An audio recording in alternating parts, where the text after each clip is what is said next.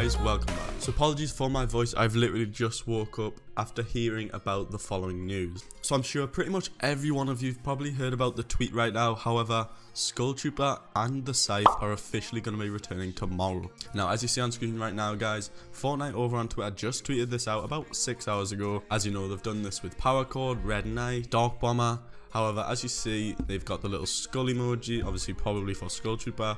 And I'm guessing the pickaxe could possibly be for Scythe, guys.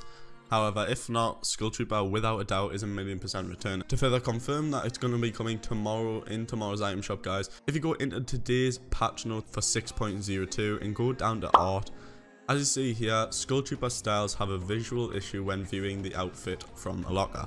So that pretty much 1,000,000% confirms that Skull Trooper and the Scythe, probably a ton of other Halloween skins. If you haven't seen that video, guys, I basically went over all of the leaked code names for what we're going to be seeing. A female Skull Trooper, the Plague set, you guys cannot miss out on that, so go, I'm going to link that video down below and it's also in the top right now. There's so many Halloween skins coming this October, so check it all out, guys. However, let me know your thoughts down below in the comments, guys. There's going to be a few other videos today regarding the update, probably. But yeah, guys, thanks a lot for watching, and I'll see you all in the next one. Peace.